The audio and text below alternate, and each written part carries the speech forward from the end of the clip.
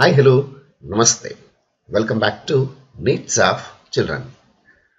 We are discussing about 8th standard English medium social science, in that history chapter number 10, continued part of the Chalukyas of Badami and the Pallavas of Kanchi.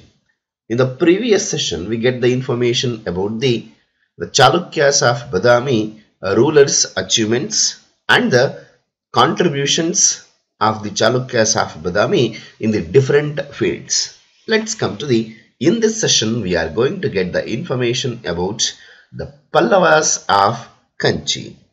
The Pallavas of Kanchi, they ruled from 350 CE to 895 CE. The Pallavas are the first kings of Tamil Nadu. They started their administration system, that is from the Tamil Nadu. They enjoyed a special place among the dynasties which ruled South India. Many other rulers, they have provided administration system in the southern part of India. Even Pallavas are also enjoyed the special place among the southern dynasties of South India. They ruled from 4th century to 9th century. In the beginning, they were the officials of Shatavahanas. They are under the control of the Shatavahanas. They are the feudatory rulers of Shatavahanas. When the Shatavahana dynasty declined, the Pallavas declared themselves kings of the territory as independent rulers. After the decline of Shatavahanas, Pallavas of Kanchi, they declared themselves as independent rulers. Among that, here it is, you can see their administration system.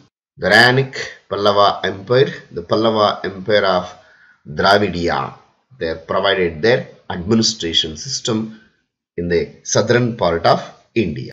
Shivaskandavarma was the first king of this dynasty. Shivaskandavarma, considered as the first ruler of Pallavas of Kanchi. The Pallavas and the Kadambas harbored perpetual enmity towards each other.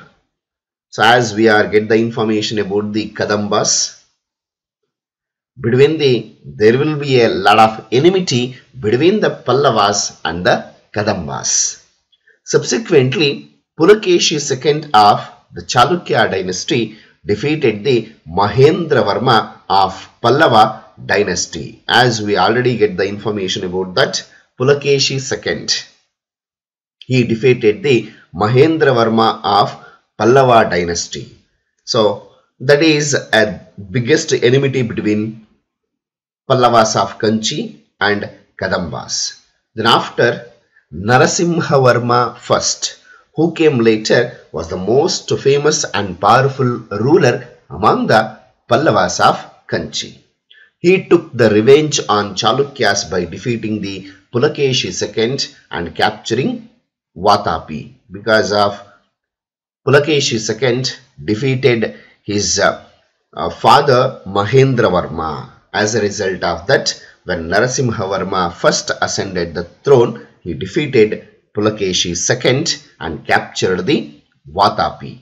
These daring acts won him the titles named called as Mahamalla and Vatapi Konda. So these are the titles of Narasimhavarma. When Narasimhavarma was ruling, under his court, Huan Sang, the Chinese traveler, visited to the Kanchi during the administration system of Narasimhavarma I. Narasimhavarma built a city on the sea coast. Near Kanchi, it is named as Mahabalipuram. The city which was constructed by Narasimhavarma near Kanchi on the sea coast, it is called as Mahabalipuram. Many monolithic temples were built by Narasimhavarma.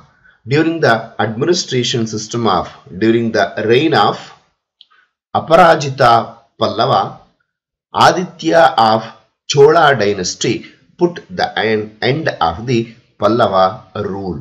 Finally, The Pallava dynasty, it was come to an end under the administration system of Aparajita Pallava. The last ruler of Pallava, that is Aparajita Pallava, he was come under the defeat of Aditya of the Chola dynasty.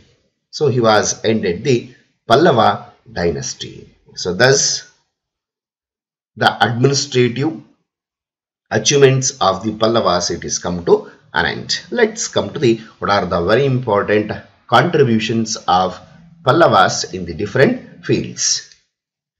They introduced systematic administration system in Tamil Nadu because they provided administration center, it is in the Tamil Nadu. Their contributions are significant in the field of literature, religion, art, architecture and education. When the Chalukyas resigned in Vatapi and Pallavas of Kanchi, it was a heroic age in the south. So such a wonderful contribution has been provided in the place of Vatapi. So their administration system, usually their kingdom was strong and organized. There were ministers and provincial officers. The kingdom had been divided into mandala, nadu and grama for the administration convenience. The gramasabha dealt with the problems of village. Usually the problems of villages will look over by the gramasabha, and the grama bhojaka looked after the village administration. Village administration will be looked after by the grama bhojaka. The literary contributions of the Pallavas. The Pallavas encouraged both Sanskrit and Tamil. Kanchi was the center of Sanskrit literature. Very importantly, they gave the very important encouragement in the languages of Sanskrit and Tamil. Kanchi, it was one of the very important learning center for the Sanskrit.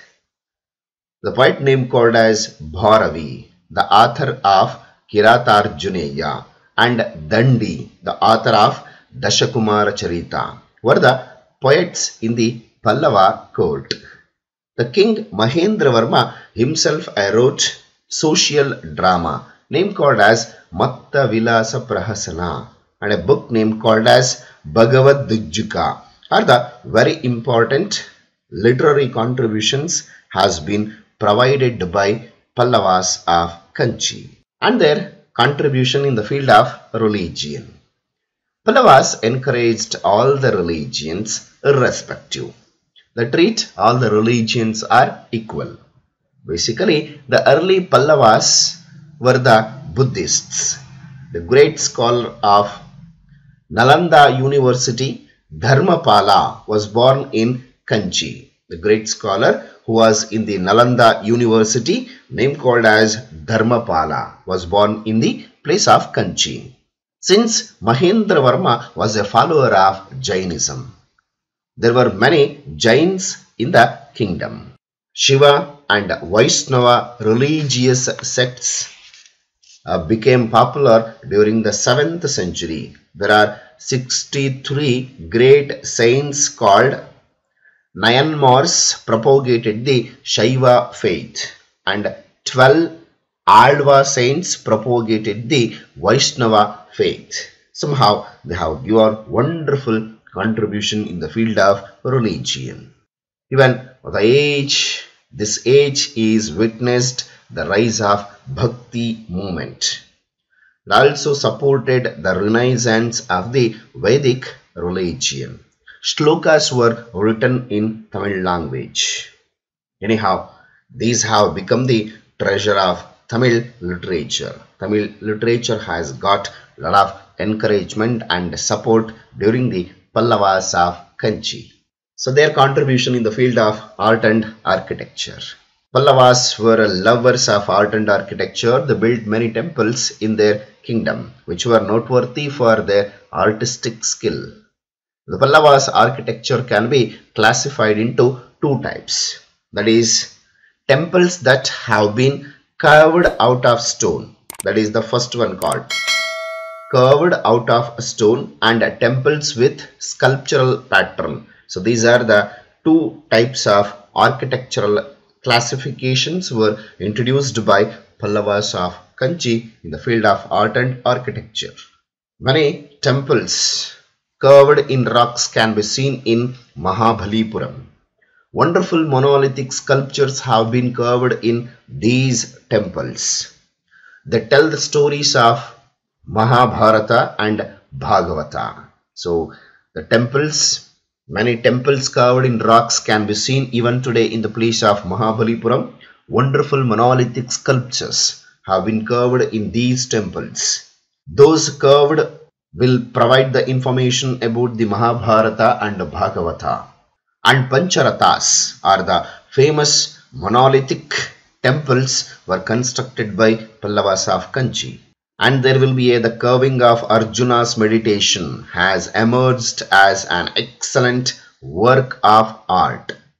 Arjuna's meditation. It was also carvings we can see in the temples of Pallavas of Kanchi in the art and architecture. So here it is, you can see the wonderful monuments of Pallavas of Kanchi, Mahabalipuram monuments. The place of Mahabalipuram monuments pictures has been related to. So these are the Pancharathas. So here the meditation of Arjuna. Seacoast Mahabalipuram temple and the temples of Kailasanatha, Ekambaranatha and Vaikunta Perumal at Kanchi and the coastal temples at Mahabalipuram are excellent examples of an ancient Indian architecture. The temples became centers of religious and artistic activities. The temples became centers of religious and artistic activities. The rural folk gathered in the courtyard of the temples in the evenings and discussed many issues.